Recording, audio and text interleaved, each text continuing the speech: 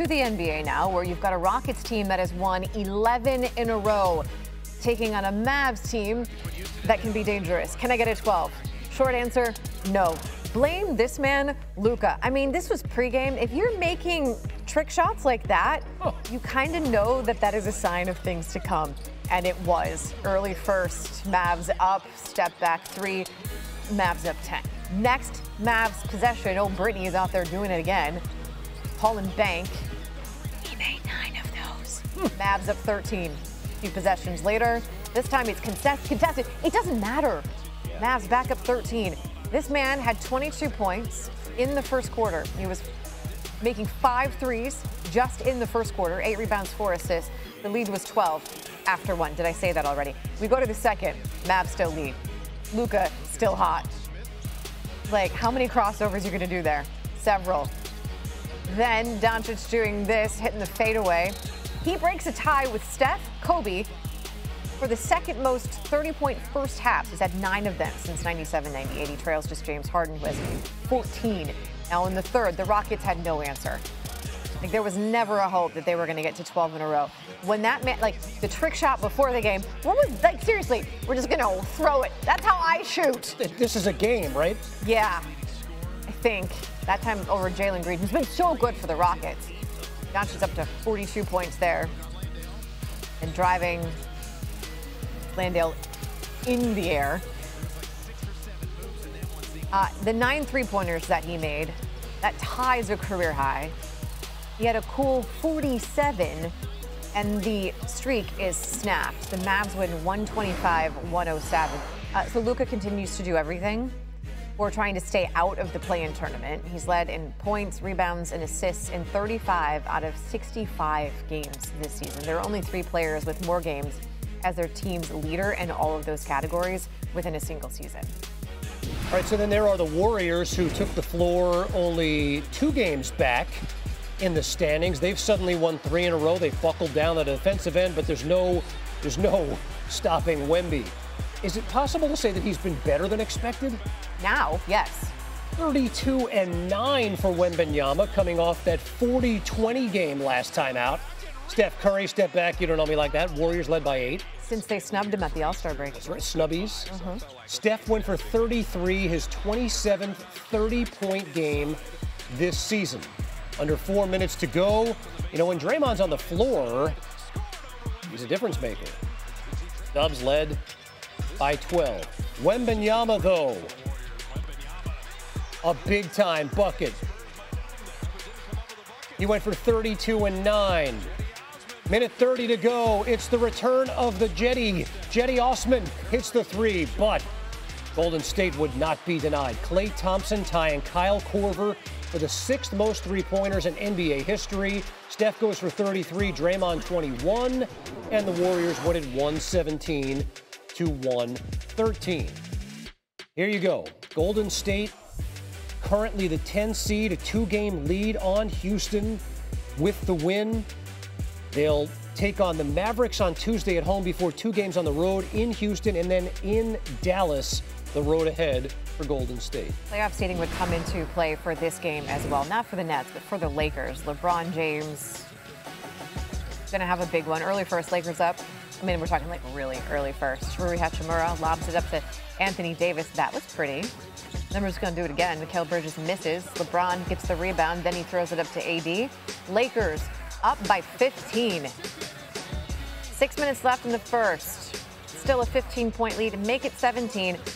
Austin Reeves. It was a 17-0 run. It is the largest in the NBA this season to start a game.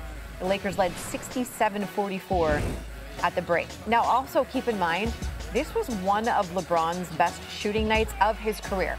Think about that for a second. LeBron was 5 of 6 from 3 through just the first 3 quarters. The Lakers up 11. He would be also effective in the 4th. LeBron, another 3. He made 9 of those, tied his career high. The lead is 14. There's almost a point where, like, LeBron looks like he can believe it because he's just, like, shooting off of 1 foot, falling down. What is that supposed to be, Goat? by the way? I don't even know. Season high for LeBron, 40 points. He also threw in 7 rebounds and 5 assists, and the Lakers win 116-104. Here's your reminder, LeBron is 39, so he scored 40 for the second time since he turned 39 in December. He joins Michael Jordan as the only players in league history with multiple 40-point games at the age of 39 or older. MJ actually did it 3 times during his stint with the Wizards. I mean, obviously, it's a really good feeling when you have it going and you're winning. That's the most important for me. But, the appreciation for the fans here, I just try to give them the game back. And, it was, very well received. And I just try to reciprocate that by going out and playing the game that I love to play at a high level. How long do you expect to continue playing in the NBA, LeBron? 9 out of 10 at your age and with your accomplishments, this is still like a head turner for a lot of people. Yeah, not very long. Not very long. I'm on the other side, obviously, of the hill, so I'm not going to play another 21 years. That's for damn sure, but not very long. I don't know when that door will close as far as when I retire, but I don't have much time left. And at that point, you would almost say, obviously. Of course. As for the team, the Lakers move within a game of the Kings for the 8th seed in the West. Spots 6 through 9 are separated by a total of 3.5 games. Now, here's your reminder. The 9th and 10th seeds, they need to win 2 straight games to make the playoffs in that play-in tournament. 7 and 8 get 2 chances to win just 1 game.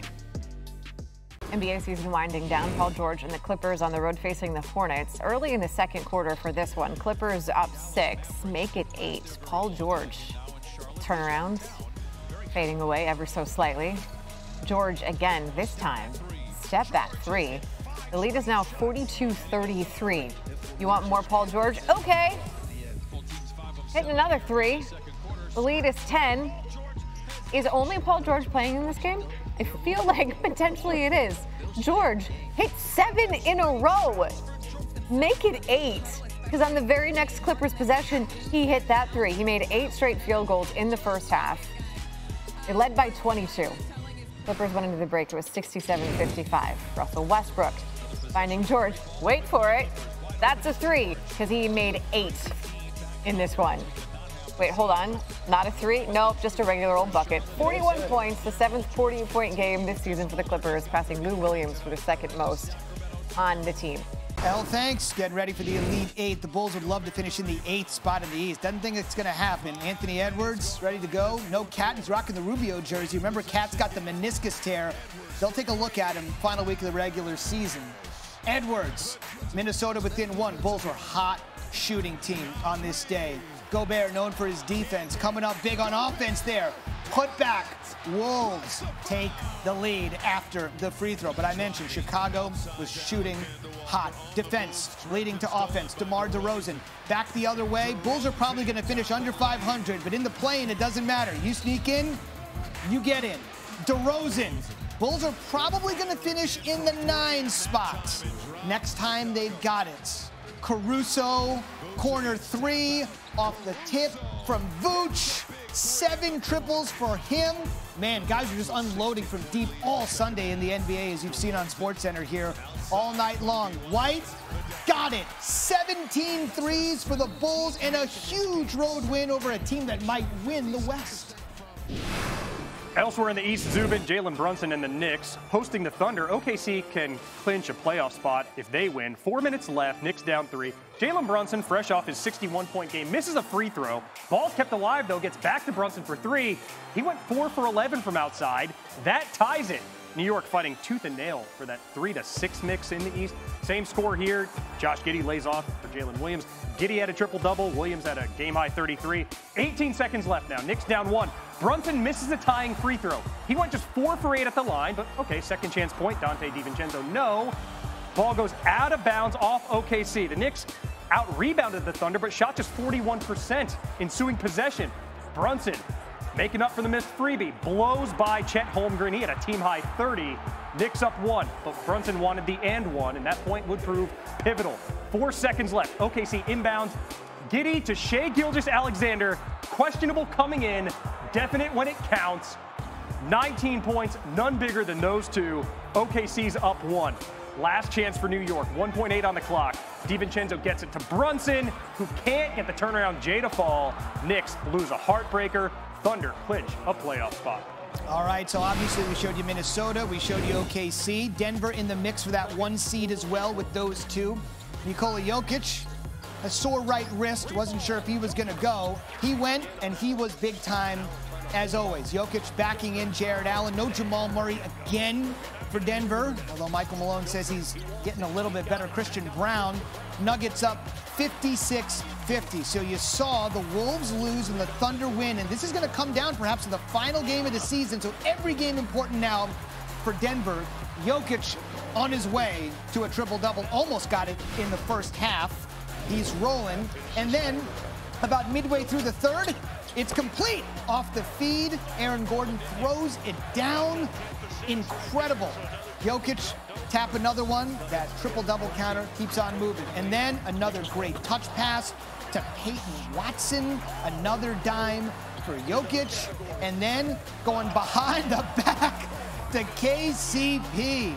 Triple-double in, Nuggets roll, and we are headed to a fantastic finish.